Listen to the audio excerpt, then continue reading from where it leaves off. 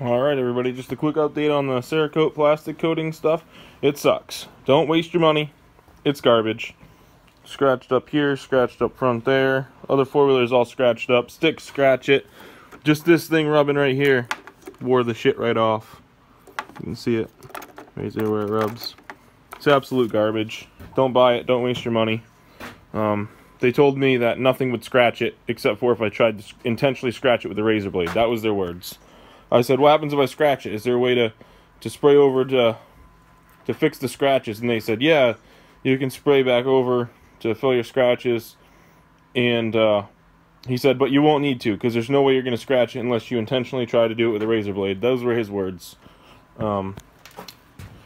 So there's that. Don't waste your money. It's garbage. So hopefully it'll just wear off in time. He said the only way to get it off would be to sandblast it, but so basically, you know, don't use them. They're junk. Don't believe anything they say. Full of lies.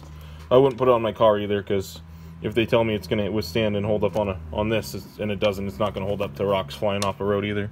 On another note, these fucking boxes that Polaris have leak like a sieve, huh? Look at that. That's mud. Come up through the drain plug. There was water in here too. Look at that. Like a fucking sieve. Just garbage. Just another thing they tell you.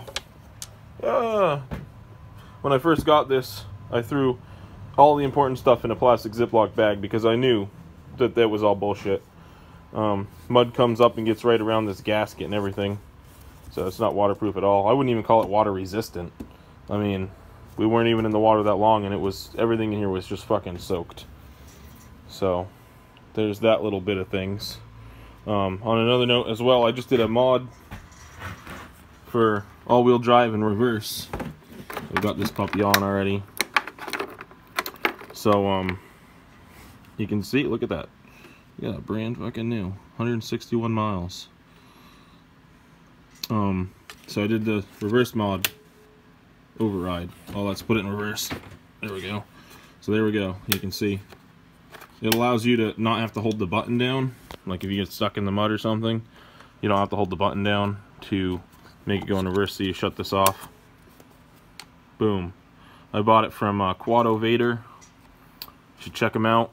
It came with everything you need. It came with the switch. It was already pre-wired onto the switch here. And then it came with some clips, or you could solder it onto the wires. You can see, there we go. It's pretty friggin' sweet. So there was only one problem with his instructions. He said the wires were in the back harness here, this one, but actually they're in the front one here on my 2013. May not be this case for your four-wheeler, but check your wiring diagram. Very helpful though. I called him up and he was very helpful. We talked about it, and then we discovered that on my four-wheeler, the wires harness plug for the override speedometer was in the front and not in the back. So overall, the mod didn't take very long. The hardest part was cutting the switch out.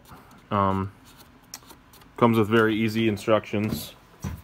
Takes about, I don't know, half an hour, 45 minutes to do. So that's a nice mod. And you can do it yourself, but I just ordered it. It was 20 bucks. Came in like 3 days.